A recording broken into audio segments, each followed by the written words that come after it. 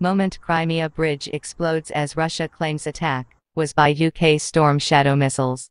The Chandhar Bridge is one of three key vehicular bridges connecting Crimea to mainland Ukraine. All three are used to supply the occupying Russian forces in Kherson Oblast, by the Crimean Peninsula, from Russia. Footage has emerged of the moment a missile struck a bridge connecting Crimea to mainland Ukraine, severing one of the key Russian supply routes to their occupying forces.